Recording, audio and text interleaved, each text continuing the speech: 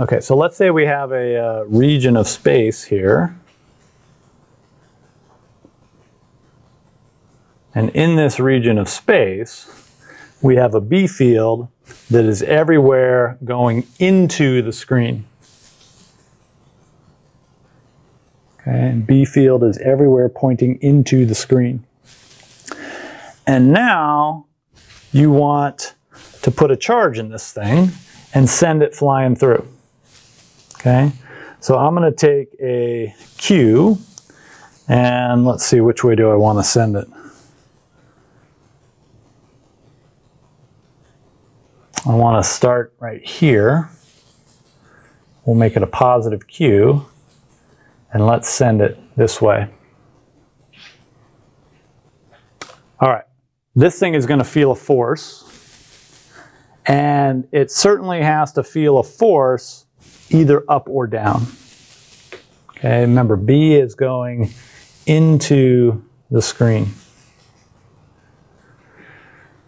So, which way is that force going to be? Is it up or is it down? Look at the computer monitor over there. Pick up your right hand. Put your fingers straight in the direction of V. Curl them into the screen for the direction of B. Which way is the force?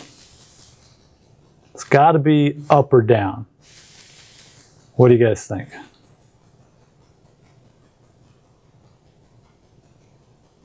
Anybody get an answer on that one? Let's try it. V is going to the right. B is into the screen, so I'm going to curl my fingers into the screen, right? That's to you what looks like into the screen, okay? And so I'm going to end up with a force that is up, and that means that this thing is going to move in a circle. Okay, that particle that came flying in is in fact going to move around in a circle.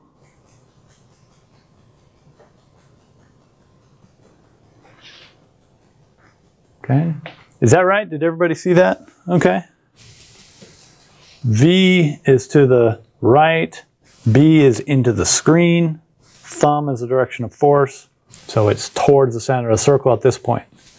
Later on, V is going up, B is into the screen, and so I again get a force towards the center of the circle. And everywhere around, it's always a force towards the center of the circle. Okay, but we know what that force is. It's QVB sine of theta. Let's just worry about the magnitude of it. We already figured out the direction. QVB, what's the angle between those two? Well, V was to the right, B was into the screen, and so we get 90 degrees. But 90 degrees is just 1. So what's the force? QVB. All right. But this thing is moving in a circle now of radius r. And what we know from last semester is if things are moving in a circle, we can consider the forces adding up to something very specific, namely mv squared over r, right? This is uniform circular motion. The centripetal force is mv squared over r. But the only force is this magnetic force. Okay, and so that becomes the left side of this equation. So we get QVB equals mv squared over r. And now we can quickly solve this thing for the radius. Right? I multiply by r. I'm going to divide by QVB. One of the v's is going to cancel out. And I get mv over qb. Okay, what's the radius of that circle? It's that. It's the momentum of the particle divided by the charge times the magnetic field. So when you are doing a high energy physics experiment and you create all these charged particles that are moving very quickly, how can you determine something about them? Well, you put them in a big magnetic field and you watch them spin around in a circle. And when you do that, you can determine this quantity right here. All you have to do is determine the radius of the circle.